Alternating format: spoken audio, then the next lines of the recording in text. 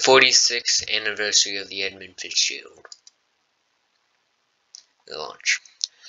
The Edmund Fitzgerald was launched on June 7, 1958, and it was the largest lake freighter to sail the lakes at the time. It was also the first maximum-sized lake freighter built at the time, and it was 728 feet long, and it was the largest freighter on the lakes for 13 years.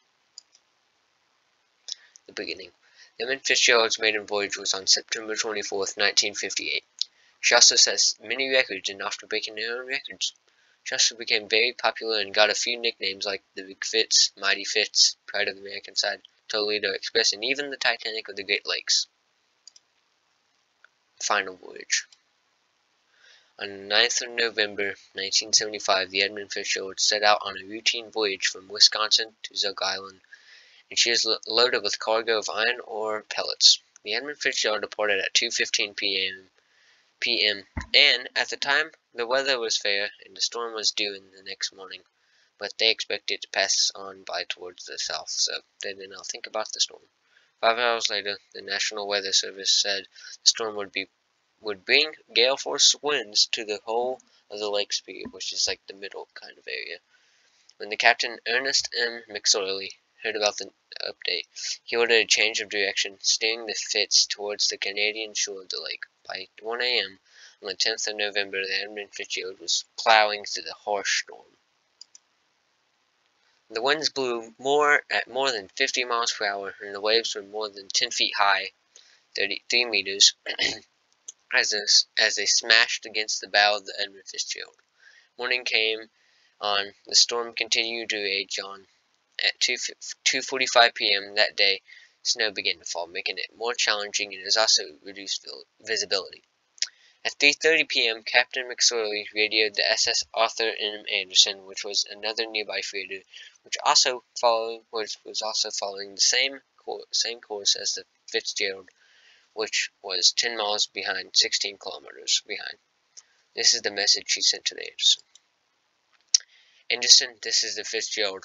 I have a fence rail down, 2 vents lost or damaged, and a list. I'm checking down. Will you stay by me till I get to Whitefish? Later around 7:10 p.m., the Fitz made on board the Arthur M.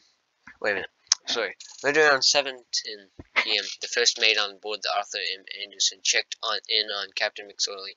He asked, "By the way, Fitzgerald, how are you making out with your problems?" Captain McSorley replied, "We are holding our own." That message would be the last time they had any type of communication with Edmund Fitzgerald. The crew of the Arthur M. Anderson tried to radio the Fitz multiple times, but could not get a hold of the Fitz, and could not see the freighter on the radar. They contacted the Coast Guard to express concern and then say the Edmund Fitzgerald was missing. By 9 p.m., the Arthur M. Anderson made it to Whitefish Bay, which is between Michigan and Ontario.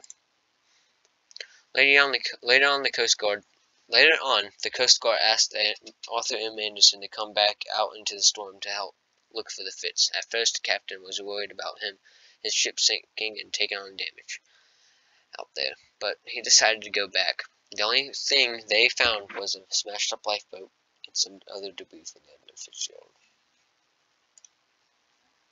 After many ships searched the waters of Lake Superior for many hours, they eventually concluded that the Edmund Fitzgerald had sunk.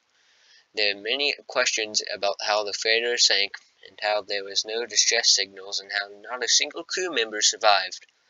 After many years, there are still no answers, only theories. The wreckage was discovered 5 days after the sinking, and has been surveyed many times. They found out that the ship split into 2 pieces, and some say it fractured under the stress while on the surface, but others strongly disagree like me. Most think it was swamped by a series of massive rogue waves. All of the 29 crew members died in the sinking, and they stopped going to the wreck because they found a body near the bow, and they declared the wreck a gravesite. Rest in peace to all 29 crew members who lost their lives that day.